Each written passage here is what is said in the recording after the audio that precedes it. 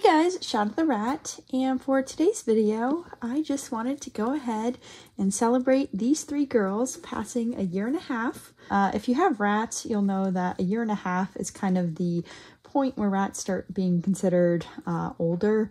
Unfortunately, they're just pretty short-lived, so once they get to that stage, that's kind of when you start seeing more health issues becoming more common. Not super common. Typically my rats reach a little over 2 before I see a lot of health issues. But even so, once they reach a year and a half, I kind of start celebrating every 6 months, just because that is kind of when they're starting to get older. Anyways, moving on to more happy things.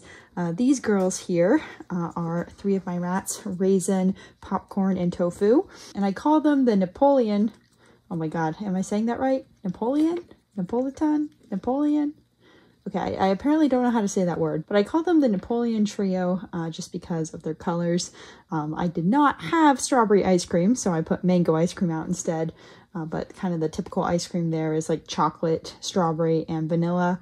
And I kind of called these girls chocolate, strawberry, and vanilla. So you can kind of see how that lines up.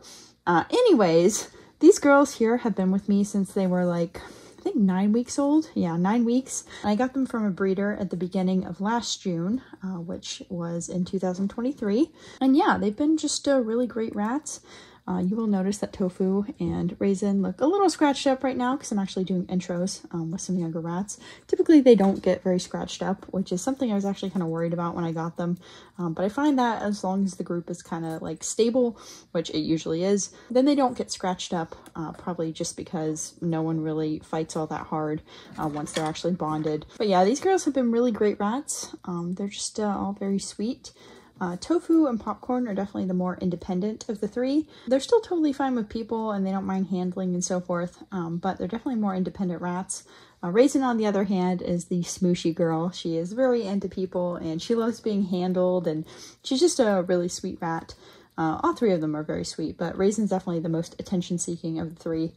They haven't had any health issues or anything else, which I'm pretty happy about, although I wouldn't expect anything at under a year and a half.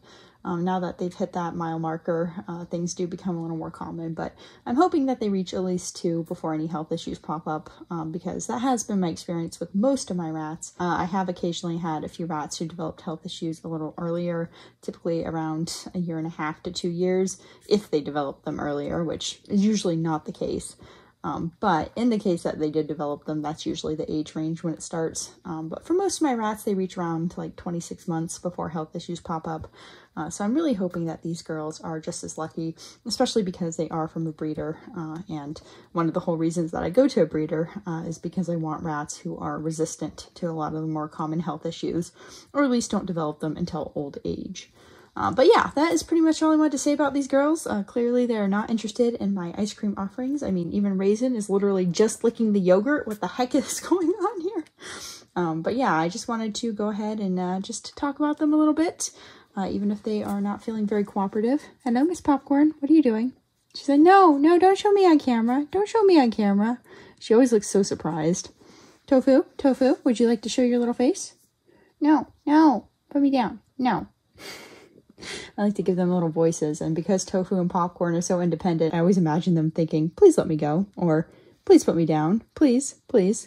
Actually, in this case, Tofu wants to go back to the cage. You can tell because she's standing on my hand. It is the end of free range, so she wants to go back to the cage and take a nap because she really likes to sleep there. But anyways, like I was saying, that is pretty much it for this video. I just wanted to show these girls off a little bit and kind of talk about them some. That is pretty much it. I hope you guys enjoyed getting to see them and their interesting views on ice cream, which is to say, not very into it. But yeah, these girls are just really great rats, and you know, I've had a really good experience with them, and it's also been a really great first experience with hairless rats and werewolves, because I was a little worried about health issues when I first got them. I did do my research, and this breeder is really great.